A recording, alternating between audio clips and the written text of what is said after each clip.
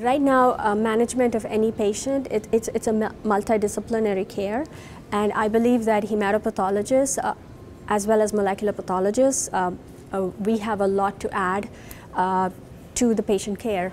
And we recently had revisions made to the WHO classification, which is the standard for diagnosis and subclassification of all hematologic malignancies.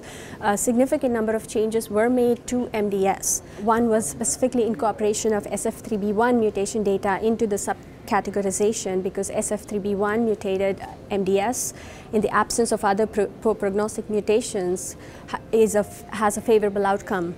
And now there are spliceosome modulators, clinical trials available that could help these patients. And secondly, although not formally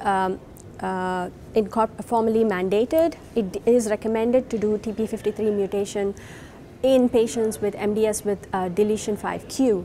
And so to accommodate all of these revisions, our labs have to keep up with the technology to assess for these mutations. For example, MDS with del5q could have really low level TP53. So we have now designed an NGS, a single gene NGS assay just for TP53 alone, spanning the entire codons, that could identify really low levels of TP53, because patients with these mutations do not do well with their therapy with lenalidomide.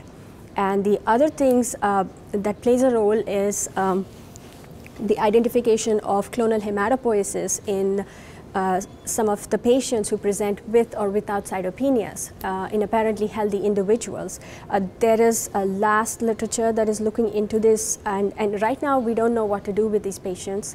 And I think large-scale sequencing studies should continue to get more information from this. And as pathologists, we are now gaining understanding on what data actually helps predict which of these patients have benign clonal hematopoiesis versus those that actually progress to a heme malignancy. For example, the number of gene mutations, the allelic burden of these gene mutations, the co-occurrence of mutations, the type of gene mutations. Certain mutations, like in the splicing factors, tend to progress higher than the rest. So as pathologists, it's important to provide a comprehensive information on all of these aspects to help manage the patient. And at the same time, I do want to emphasize that the morphology is even more critical than before, because the diagnosis of clonal hematopoiesis, the CHIP, so-called CHIP, is actually dependent on the absence of dysplastic changes that meet the criteria for MDS. And eventually, for these patients, if you have to monitor them sequentially, although there is no clear data on how frequently you monitor, it is important that these patients get concurrent bone marrow biopsies, and we evaluate the progression in the morphologic changes.